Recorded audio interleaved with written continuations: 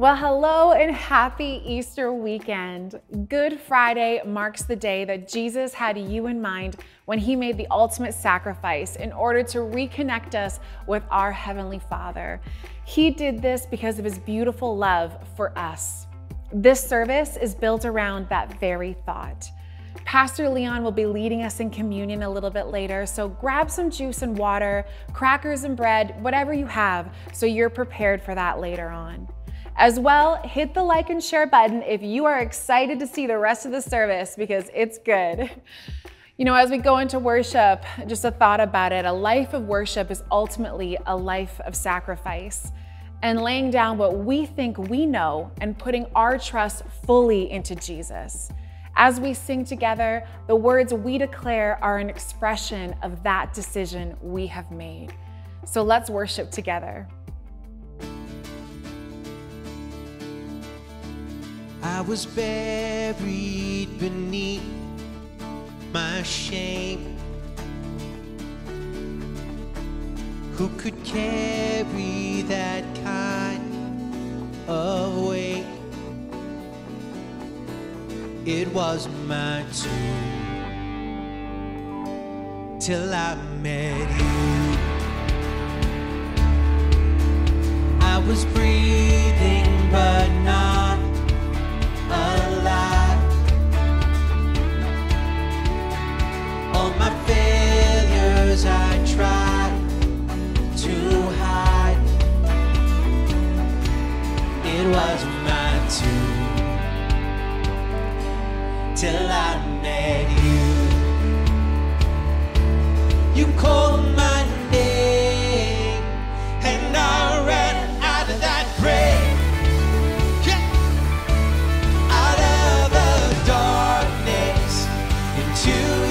Glorious day, you called my name, and I ran out of that grave,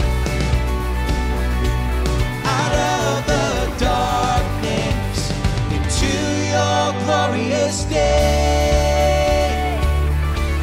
Yeah. Let's sing. Now your mercy, now your mercy has saved my soul. Your freedom, now your freedom is all that I know. The old made new, Jesus, when I met you. Oh, when you called my name and I ran out of that grave.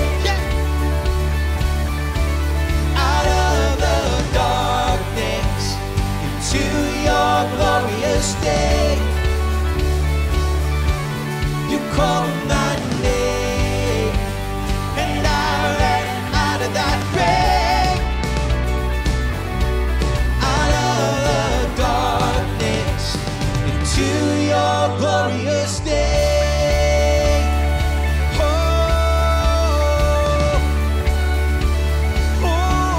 Your glorious day.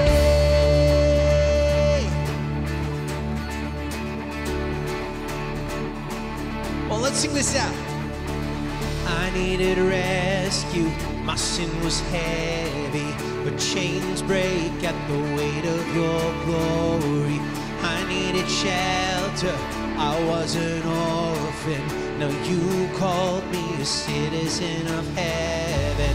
When I was broken, you were my healing, now your love is the air that I'm breathing. I have a future, my eyes are open, 'cause when you called my name, yeah, oh, I ran out of that grave, out of the darkness, into your glorious day.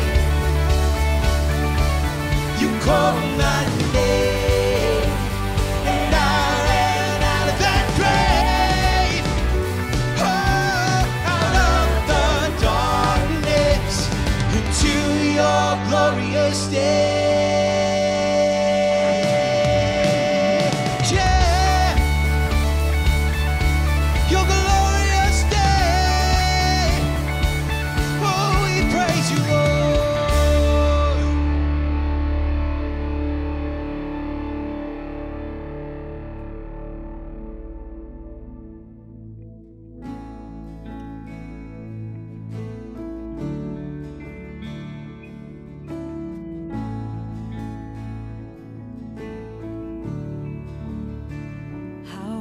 the chasm that lay between us, how high the mountain I could not climb. In desperation, I turned to heaven and spoke your name into the night. Then through the darkness, your loving kindness tore through the shadows of my soul. The work is finished, the end is written. Jesus Christ, my living hope. Who could imagine so great a mercy? What heart could fathom such boundless grace? The God of ages stepped down from glory to wear my sin and bear my shame.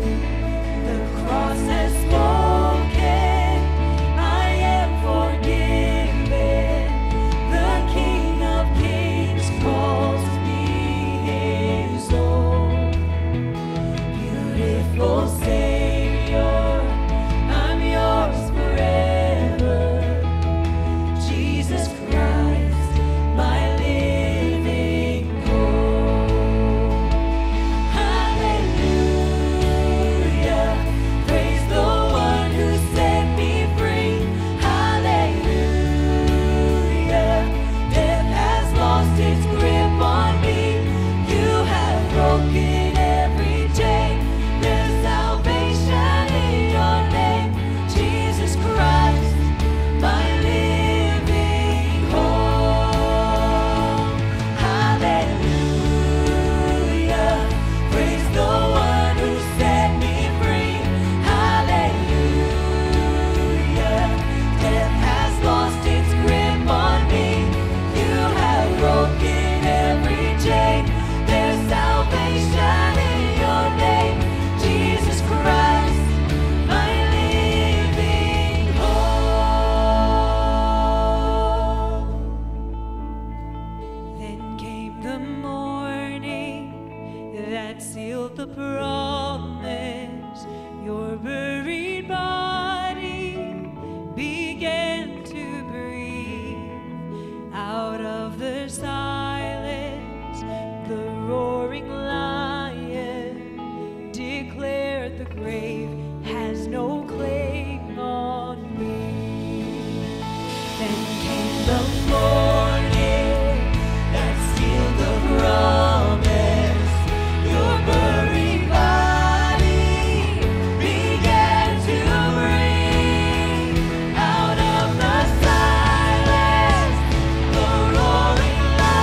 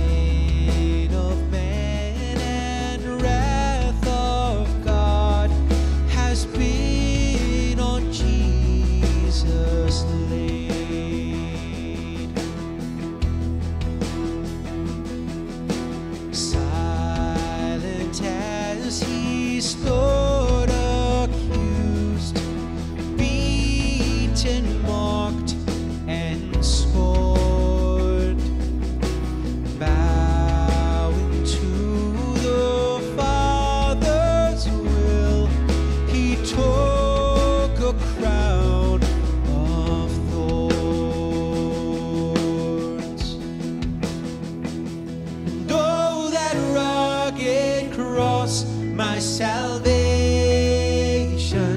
where your love poured out over me. Now my soul cries out, hallelujah, praise and honor unto thee.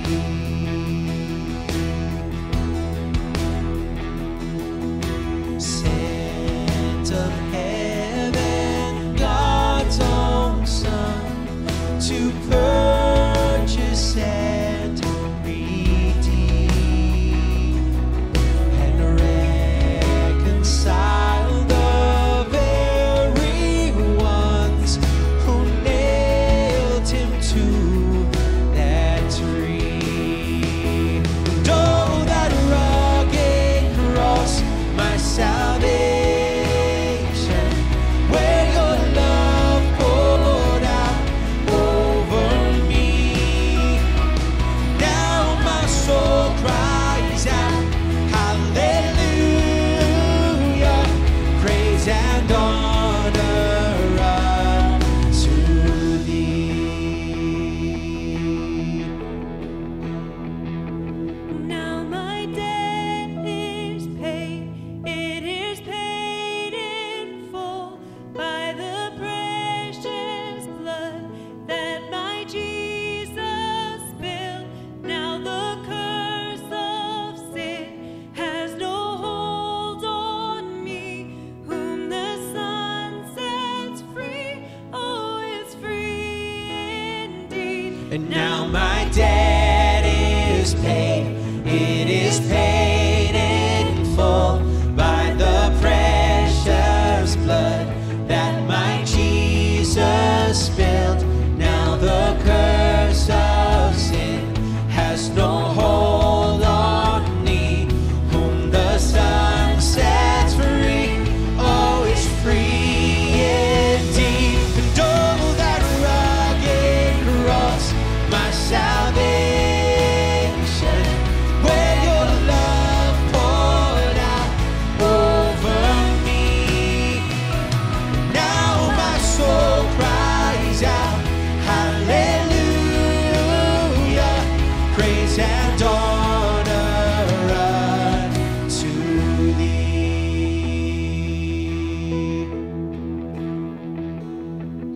See, the stone is rolled away. Behold the empty tomb. Hallelujah, God be praised.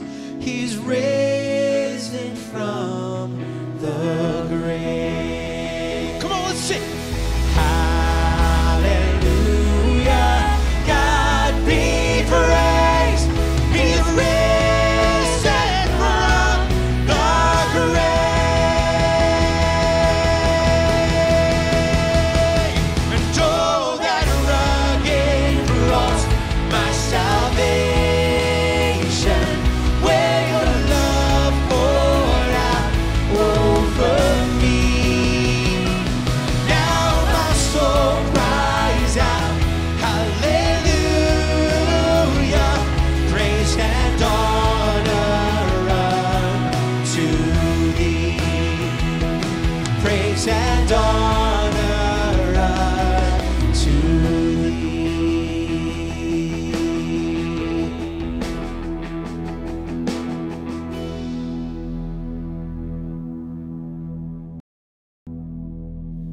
What can wash away my sin?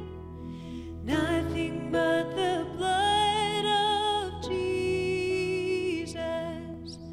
What can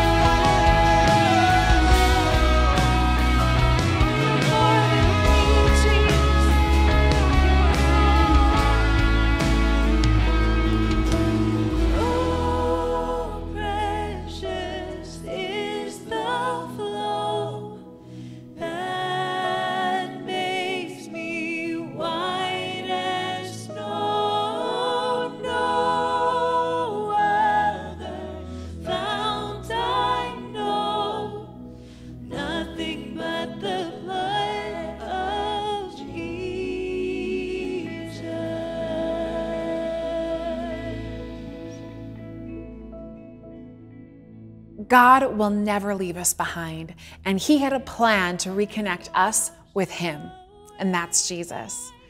In 2 Corinthians 5:21, it says, God made him who had no sin to be sin for us, so that in him we might become the righteousness of God. That is why this whole weekend is so beautiful for us, reflecting on the absolute love from God towards us in the form of Jesus. Pastor Leon is going to join us in just a bit, and we're going to do communion together. But before we do that, we have two very special videos for you that our creative and music teams prepared. Take a look. Relationship, rebellion, restoration. This is the pattern that we see all throughout the Old Testament. You see, God longs to be in relationship with us, but we go our own way. We rebel against him. We turn our backs on God's love and his mercy. And the punishment for such rebellion is death. However, thousands of years ago, God created a system to fix this, a way to repair and restore us to him. Enter animal sacrifices. Now, I know it may sound weird, but sacrifices, they were a major part of ancient culture. If you did something wrong and needed to get right with God, an animal would be killed and its blood poured out on an altar to cover your sin. You see, blood represents life, and the shedding of blood from a bull, a goat, or a lamb meant that its life was given in exchange for yours. Symbolically, it took the punishment of sin so you wouldn't have to. It bridged the gap. It restored your right standing with God until another sin was committed and another animal was needed. Blood upon blood upon blood upon blood. Animal sacrifices was messy and exhaustive work. And over time, this system grew meaningless to God's people. They became familiar with God's mercy and continued to commit evil. What we needed was a permanent solution. A solution so perfect that humanity, despite our imperfections, could live with a perfect God. Enter Jesus. When John the Baptist saw Jesus coming from afar, he shouted, "Behold, the Lamb of God who takes away the sin of the world." Now, in order to be deemed worthy of sacrifice, a lamb must be pure and perfect. Jesus was that spotless lamb. He lived a perfect life. And when he died on the cross, he willingly poured out his blood to cover every single sin that you and I would ever commit. You see, Jesus is the ultimate sacrifice that every other sacrifice had been pointing to all along. But the shed blood of Jesus wasn't provisional, meaning it didn't just temporarily cover our sin. It wiped it out. Every act of rebellion, every sickness, every disease for all of eternity. While the spilled blood of men cries out for vengeance, Jesus' blood speaks a better word. It speaks forgiveness. It shouts grace. It proclaims protection. It declares healing, and it reunites us once and for all with our Heavenly Father. And now there's nothing standing in the way. The blood of Jesus has forever bridged the gap between us and God. And all we have to do is accept his sacrifice. And when we do, we receive his life. We receive a new and a better way to live in relationship with God, because God now lives in us. That's the power of his blood.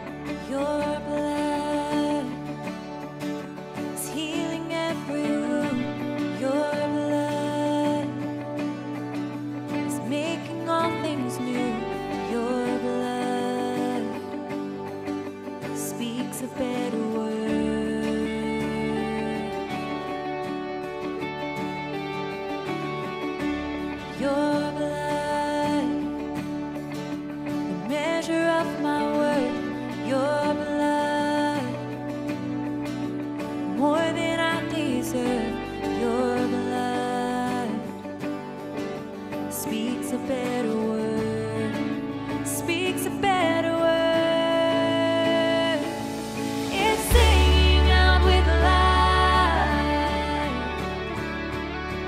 it's shouting down the lights, it echoes through the night.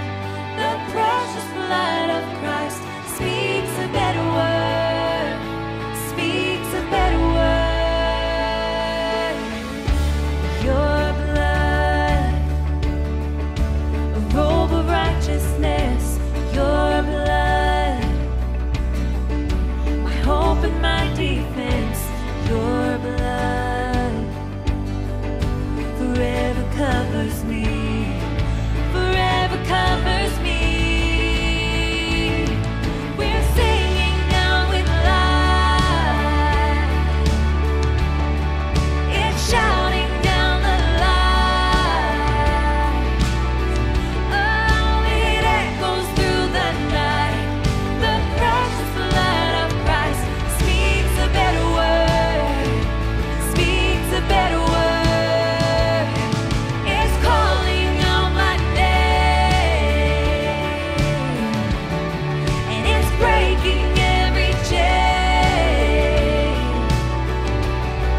It's making all things right. The precious blood of Christ speaks a better word, speaks a better word. Yes, it does. Oh, it's speaking life over me today.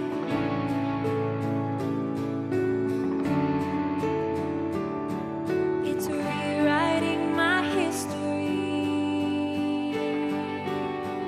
It covers me with destiny. It's making all things right. The precious blood of Christ. It's rewriting my history. And it covers me with destiny. It's making all things right. The precious blood of Christ. It's rewriting my history. Yeah. And it covers me with destiny. It's making all things right. The precious blood of Christ. It's rewriting my history. And it covers me with destiny. Thank you, Lord. It's making all things right. The precious blood of Christ. It's singing out with life. Oh, it's shouting down the light. Oh, it echoes through the night. The precious blood of Christ speaks a better word, speaks a better word. It's calling out my name,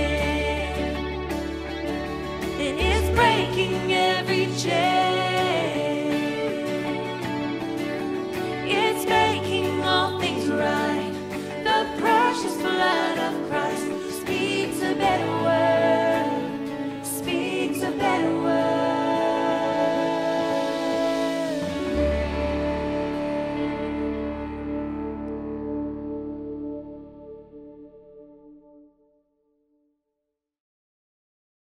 Hey everybody, it is so good to have you with us today, especially as we look at this Easter season at Jesus and the cross. Now, so many people have the cross wrong. We have a Christianity, or people who follow Christ have literally grown in fear, and generation after generation, fear is what seems to permeate believers. And the Bible teaches us that Jesus came to give us peace with God. That's the whole message of the cross, is peace with God. And instead, we've got religion, which is just kind of a mimicry of something, and we've got preachers who just scare people. I remember the pastors when I would go to teen camps and go to youth retreats and youth conferences as a young man, and they would get up and just scare the hell, literally, out of you so that you would stay away from sin. And it didn't work. What it did was cause a generation of people to abandon any real life with Christ. We wouldn't abandon Jesus because we wanted to make sure we were born again, but even then we weren't sure we were going to go to heaven if we died or got hit by a truck or the rapture was to happen. All these doctrines, they just brought such fear, and it was passed down from generation to generation. And in Isaiah 53:1, it says here, "Who hath believed our report?" Do you know why it starts out with that? Because the whole chapter is showing the incredible gospel. This good news of the gospel is the gospel of peace. But you see, when anyone gets their hands on religion, and not just Christianity, any religion, they will use religion to control the masses. I mean, people have literally gone to war with countries, holy wars, and used fear to drive people and to control the nation. Preachers get up and they control their churches by using fear. I've seen it so often. I mean, TV preachers get up and they'll preach to the world such a fear-based message that if you as a believer do this, this, and this, you're going to hell, or. So let's take a look at the cross, the gospel, because today's a great day to grow and to recognize that this is not the gospel. Even parents are watching me today, and you literally will raise your children in Christianity, but without thinking we have been trained to use fear. And this fear to keep them away from sin, to keep them away. And we'll use verses to do that. But if we don't bring the gospel first, all you do is spread fear. And in Romans chapter 8 and verse 5 to 8, it teaches us here that those who think they can do this on their own end up obsessed with measuring their own moral muscle, but never getting around to exercising it in real life.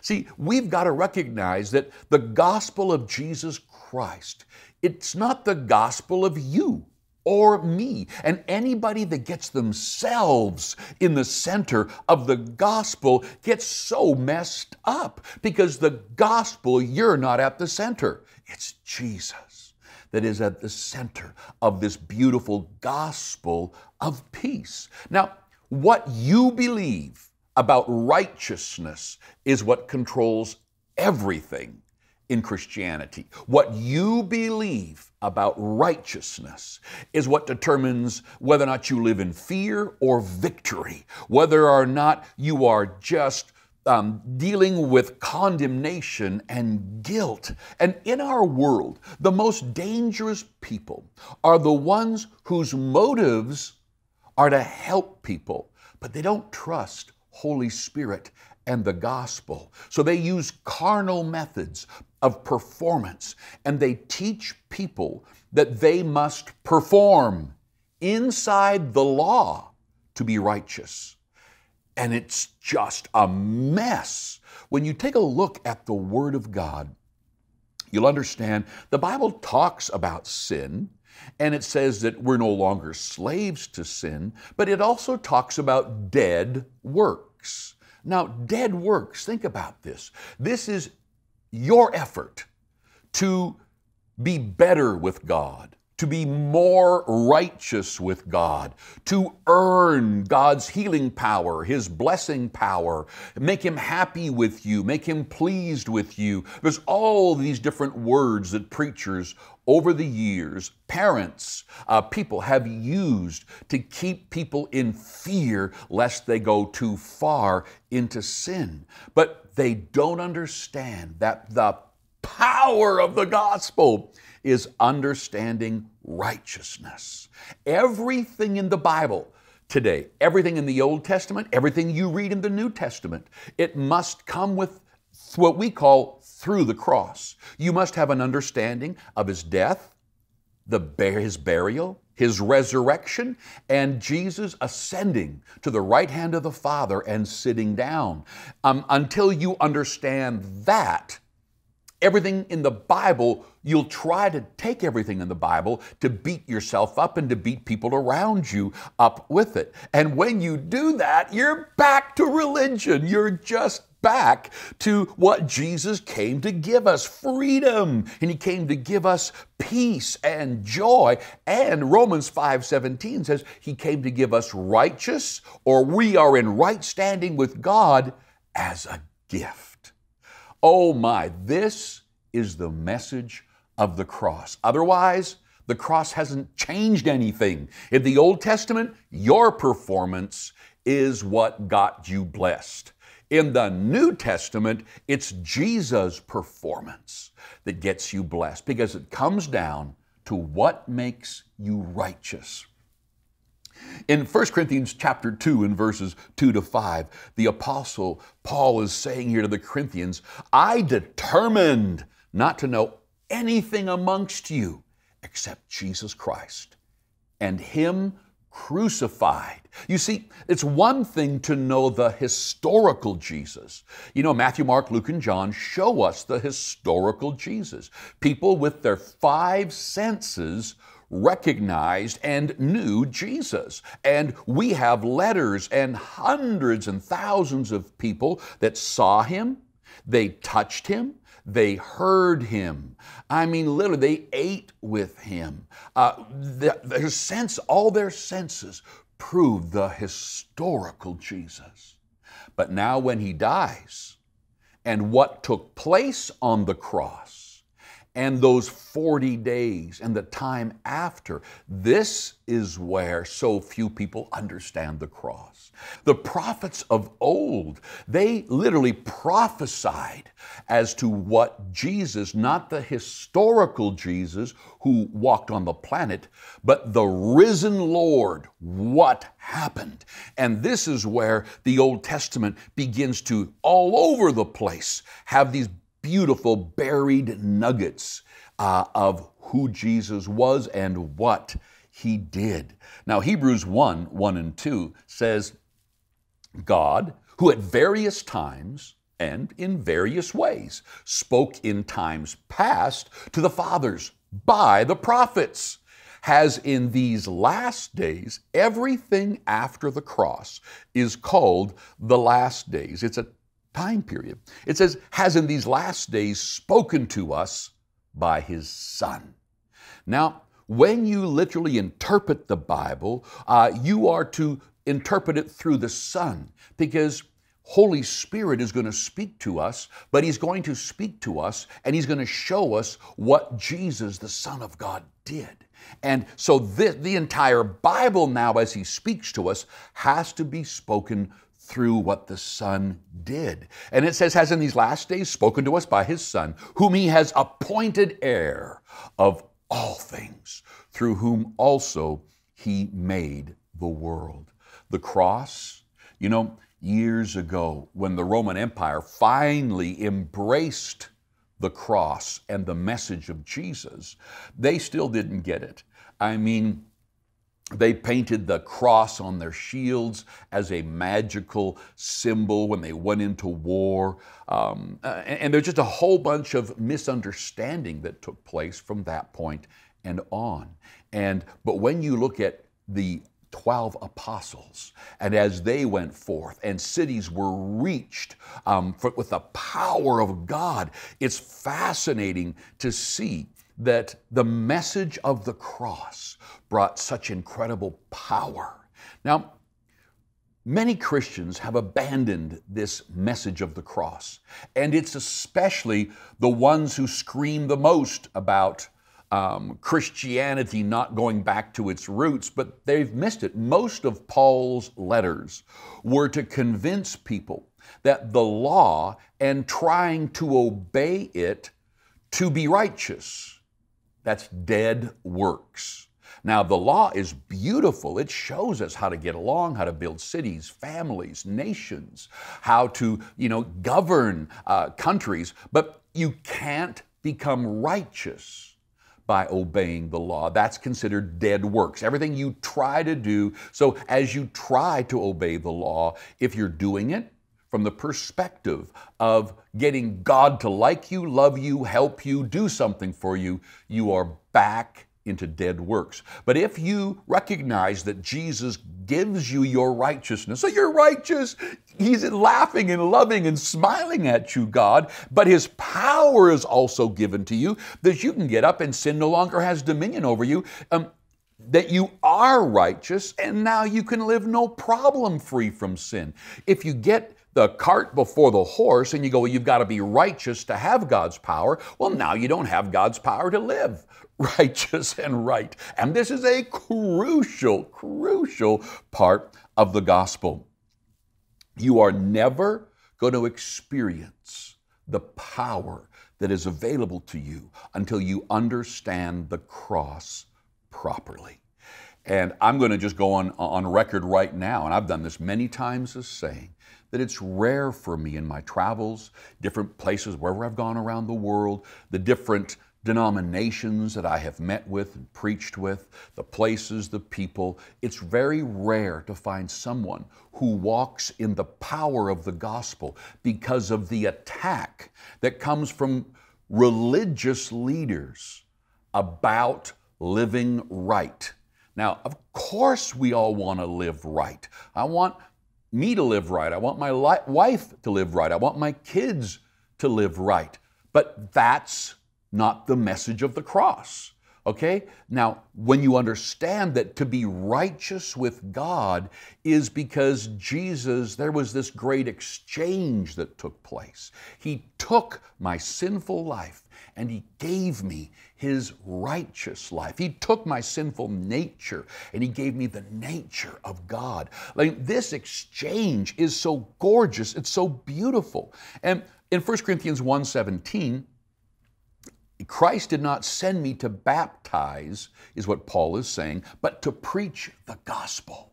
Not in cleverness of speech. Today I watch all these young famous preachers rising up and all the beautiful, powerful, amazing, unique public speaking abilities and gifts that they have. And they're so good at taking a one word and blasting it away, but they're not going into the power of the cross, so many of them.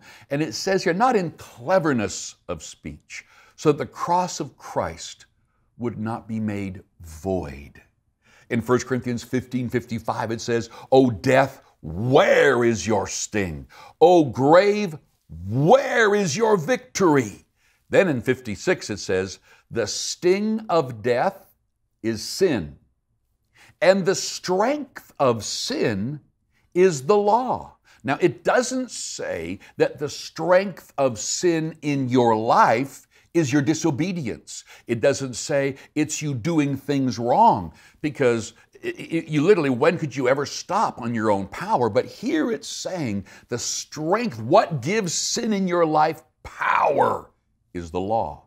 And trying to obey the law in order to have the power of God, the presence of God, the ability of God. And that's where most Christians are. If I was to go pray with somebody and say, okay, what do you need a miracle for? The first thing that you can see when you look in their eyes is they're hoping that they're going to get healed on my righteousness. Leon, could you pray for me? I'm going, oh, of course, but You can see that they don't believe they're righteous enough. They're hoping I am. They'll go to different pastors and evangelists and they want to get healed, for example, and they're just praying that the gift on them and the gifts of the Spirit in them and that person's lifestyle is so good that somehow it'll break through, their lack of living right and their depression and unhappiness and lust and bad thoughts and anger and jealousy and envy and pride and all the stuff they're working with, that it'll just break through that and get me a miracle. And what they don't know is that all of those things that they're dealing with in their own strength, if they would first go to the cross and understand that as a born-again believer, you are righteous. And that because of that, you now have access to all of the power of God to live with joy and peace, to continue to plant God's Word in your heart, which is the autopilot of your future, and then begin to walk out of bad habits, walk out of sin. You begin to have harvest after harvest of joyful living and all the things all the pleasures you're trying to get on your own. You recognize that He is literally going to give you every pleasure and every blessing that He created for you the right way. It's just we've messed it up. Now, Colossians chapter 2 and verse 14. Listen to this carefully. And men, listen to this over and over. And because so many people listening to me, the majority of people listening to this, you struggle with guilt and condemnation. And you don't realize it, or maybe you do. But a lot of people have just tuned it out and they don't realize that that is why you don't rise up with such strength of faith and obedience. You see, to really have faith in God, obedience and faith are so synonymous that it's easy to obey God when you believe that you're righteous, you're the Son of God. There's no good thing is He going to withhold from you who walk uprightly. Well, in the new covenant, it's because Jesus walked uprightly that we get this favor of righteousness and this blessing of God. And now it's so easy to rise up and to win over the sin that so easily besets you before, etc. Here in Colossians 2, 14 and 15, it says, having canceled and blotted out. Now that's like an eraser on a chalkboard, just erase and wiped out the handwriting of the note with its legal decrees and demands, which was in force, and it stood against us, hostile to us. This note, with its regulations and decrees and demands, He, Jesus, set it aside. What? And He cleared completely out of our way by nailing it to His cross. All right.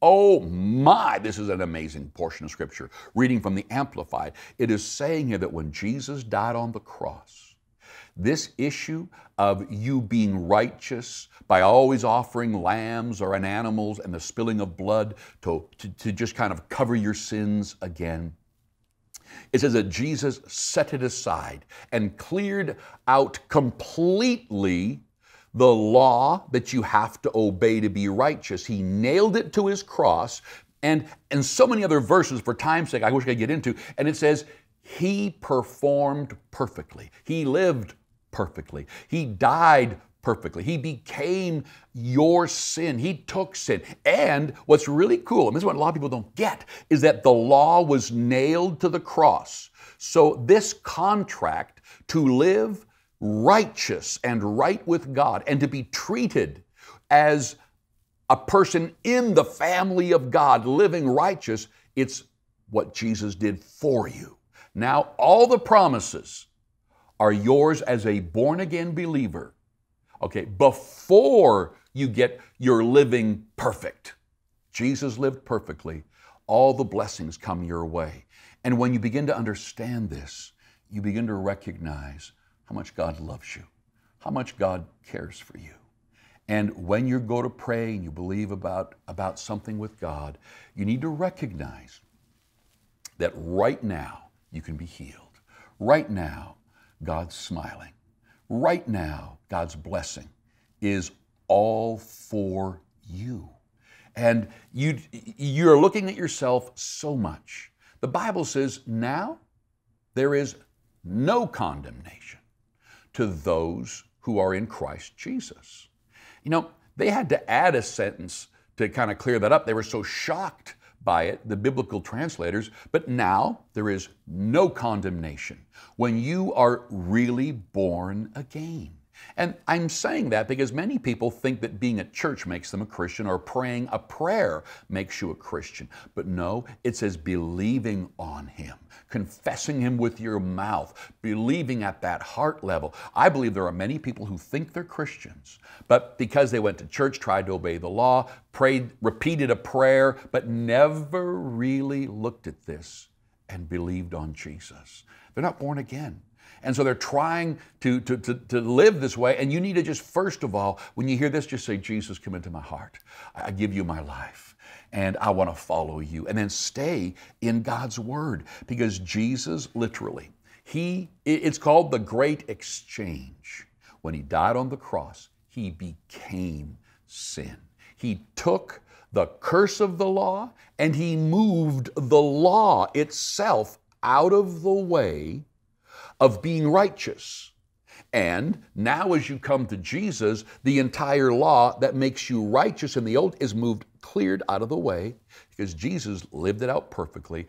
And as a gift, you get to be a part of His family. You get to have all the blessing and the favor of God because of what He did on the cross. Again, Colossians 2:14 and 15 in the Amplified says this: Jesus, having canceled and blotted out, wiped away the handwriting of the note. Now, remember that when God gave Moses the commandments, it says that it was the finger of God writing on the rock, and Moses brought them down. And it says, this is the handwriting of the note with its legal decrees and its demands, which was in force, and it stood against us. It was hostile to us. Why? Because when you didn't obey the law, there was a curse that came with it for not obeying it. Jesus took the curse and your punishment, your sentence.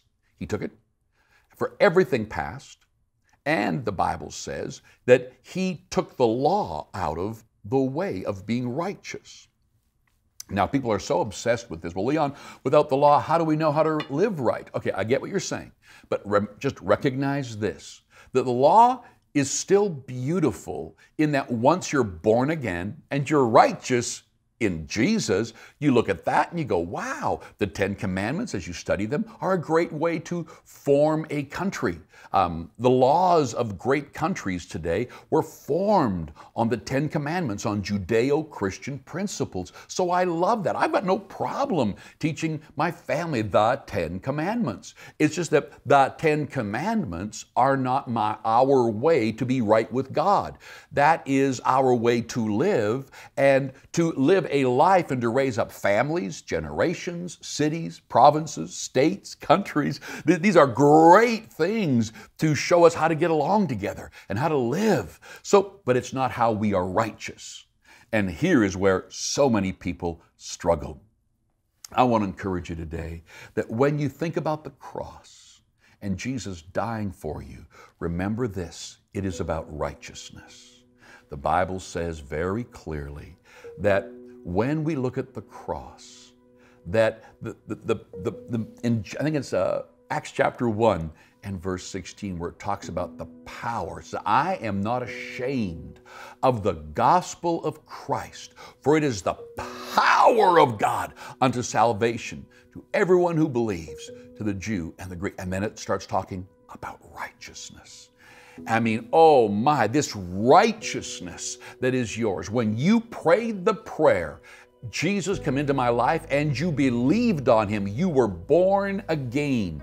Right there, you became totally righteous in your spirit man and able now to have every one of God's promises and the power of God in your life. So when you need His promises, His power, you don't look at yourself and your behavior, you look at Jesus and His behavior.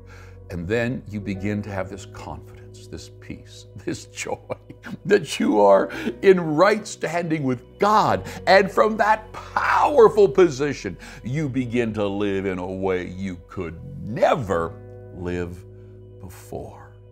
If you've never given your life to Jesus Christ, I challenge you right now to say, Jesus, thank you for dying on the cross and for paying my way to be in God's family. Come into my heart, come into my life. I'm following you the rest of my days. In Jesus' name, amen. Welcome to the family of God. Now listen to me. This life that is ahead of you, there has been a great exchange because you've chosen to believe on Jesus. And there's so much to learn. And the enemy will try to stop you from learning, stop you from growing in wisdom and changing the way you think, the way you believe. So you've just started the most exciting journey. But if you want to walk in a greater understanding, keep following us. Keep learning God's Word so that you don't become another statistic of somebody who's trying to earn God's favor, blessing on your own.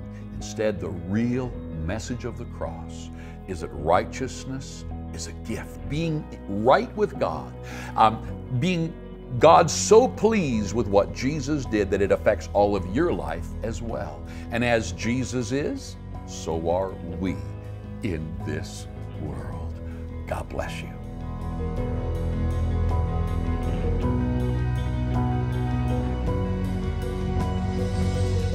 One of the beautiful things that the Bible talks about is having communion, taking communion together. Jesus, on the night that he was betrayed, he took the cup and the bread, and together he had communion with his disciples. And the Apostle Paul talks about it in Corinthians 11 and what it means. And we're about to do this. I want to just say one thing as we go into this. So many of us were raised that when we took communion, if there was any sin in our life, that we could become sick and they would, or we become, real problems. I remember them passing around communion in church and people wouldn't take it because they knew that they weren't sure they were clean and clear. And it would say here in this chapter that this is the reason many are sick and many die, because they don't look at this properly. But what it's saying here is that when you look to Jesus as your righteousness, that is when, in fact, that's the reason we take communion, because Jesus' blood was shed, Jesus' body was broken for us, so that we are righteous as a gift. Romans 5:17. And so many people would talk here, and this verse goes on in 1 Corinthians 11, talking about how you take communion. You got to be careful. Well, it's not saying that you got to make sure you live right. You personally remove every sin from your life to take communion. It's saying you look and believe on Jesus as your righteousness. And then as you do that, it's a great reminder to you that He empowers you and to rise up with faith and obedience and easily begin to live right for Him. But if you have to live right in order to take communion, you're going to find that you'll always walk in condemnation. So wherever you are today, with your family, your spouse, you can do communion together. You just need a little piece of bread or cracker, a little bit of juice or something, and use that and just sit down. Now, Jesus, when He was with His disciples having communion, He said to them, "This is my body, which is broken for you." He said, do this often in remembrance. It's crucial for us as Christians to remember the new covenant. We are new covenant people, and that we have this ability to live in this new covenant because Jesus died in our place. And so He says, this is my body broken for you. Every disease, every sickness, He took the entire curse of the law so we could walk in health and victory and blessing and joy as a gift, not because you performed so good. Thank you, Jesus, for dying in my place. Thank you for taking the entire curse of the law, as it says in Galatians chapter 3, that I can walk knowing you and living in the favor and blessing of God. Let's partake together.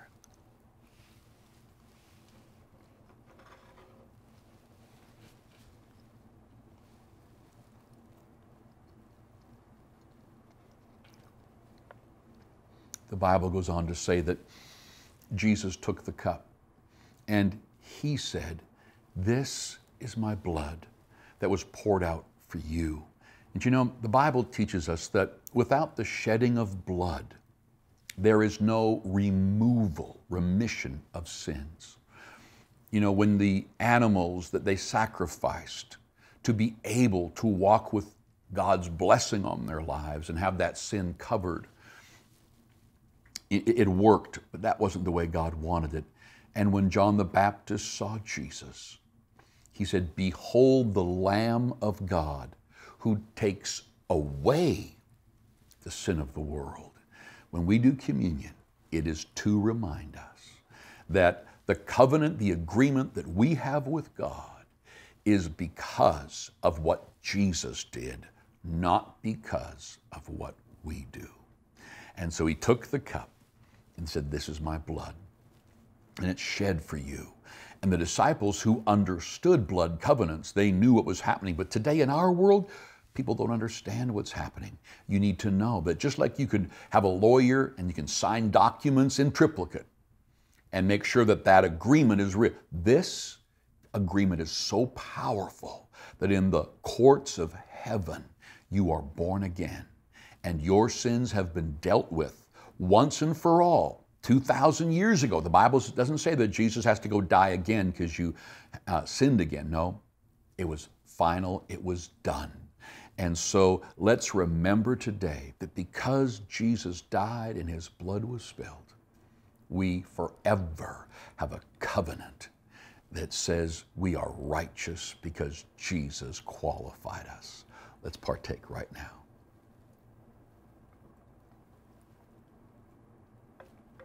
Father, I pray right now for each person watching. I pray that you would just cause a revelation to take place, that because of Jesus, we are right with you and in your family. Because of Jesus, every promise in the Bible we have been qualified for. So I speak healing right now into physical bodies. I declare right now peace in the home and in their mind. I declare right now that joy will dominate every lie that they have believed. And that from today on, there's a sense of wonder, joy, and strength in knowing Jesus. And Father, as they go to your word each day in their prayer time, guide them and lead them into this victorious life of knowing what happened on the cross. I pray this in Jesus' name. Amen. Thank you for joining us for our Good Friday service. If you enjoyed the music and the special elements today, hit the like and share button so many others can see what you've just experienced. You are not going to want to miss what we've prepared for you this weekend, and we want to officially invite you to celebrate Easter with us right here on Facebook or YouTube. You choose, but there's so much to look forward to. We'll see you then.